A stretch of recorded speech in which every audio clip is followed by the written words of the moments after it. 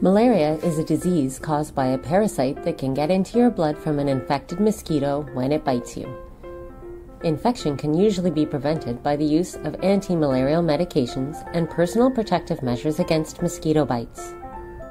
Risk of malaria varies depending on your itinerary.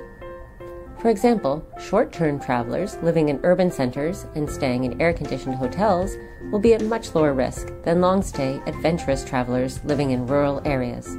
Our Travel Health Now experts use data from a special subscription service that helps us understand and manage your risk.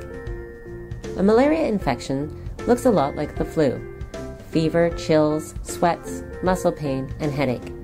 Vomiting, diarrhea, abdominal cramping, and cough may also occur. It is very important to seek immediate medical attention for these symptoms while traveling in or even for several months after returning from an area with risk of malaria. A simple lab test can help diagnose malaria, and you can get better if treated immediately, so don't hesitate. There are several options for malaria pills on the market. Choosing the best one for you requires consideration of drug resistance, length of exposure, personal health history, and budget. Our Travel Health Now expert will work with you during your appointment to make sure you get the right malaria prevention for your trip.